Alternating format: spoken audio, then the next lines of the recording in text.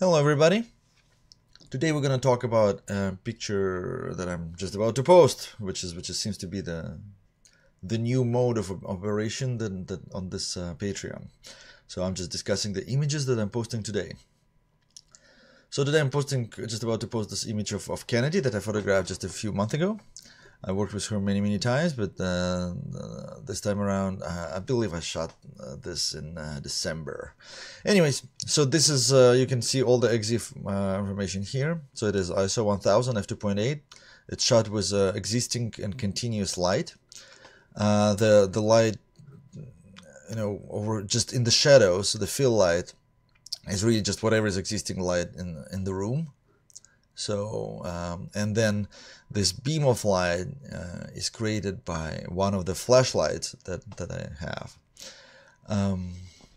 I carry multiple flashlights with me of different intensity, different strength, and they have different features and different purposes for me to use them.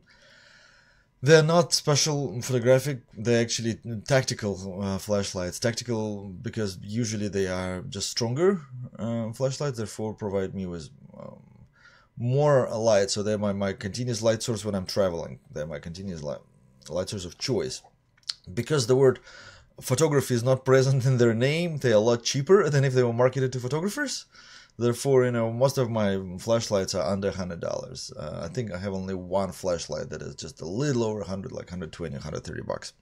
Everything else was like 50, 60, etc.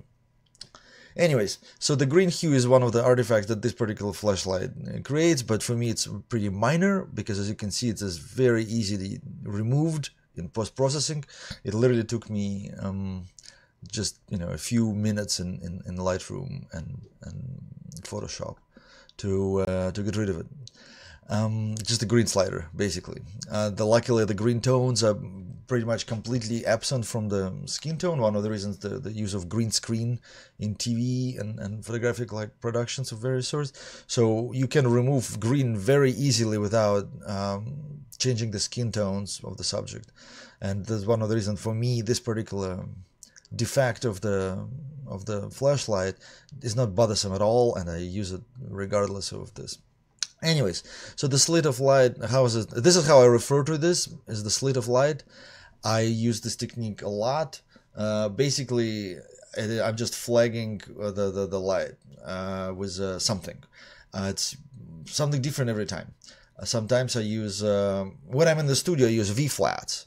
Sometimes I use a door frame, so I just partly close the door and position, the flashlight on the outside and the model on the inside, something like that. In this particular case, I'm literally just holding up a piece of paper with a cut out in it. So I just made a cut in a piece of paper, and I'm holding it and blocking. So basically, I'm blocking the light from the model with a piece of paper. The whole logic was that is the closer the piece of paper to the model, the crisper the difference between the shade and light is. So that this particular border here is going to get crisper the closer is the piece of paper to her. It also can be modified by moving the light further closer, meaning that the further the light from the model, the crisper the shadow is going to be. You start bringing it closer and closer, it will become less crisp. So so that's how it is done. This is how, the slit of light is one of the things that in my arsenal of things that I do a lot. To me, it just kind of helps me to guide the viewer's attention to usually the person's face, as in this case, while leaving the everything else is more in the shadows. So feel free to ask you any questions, and I will talk to you tomorrow when I'll be discussing tomorrow's image. All right, thank you.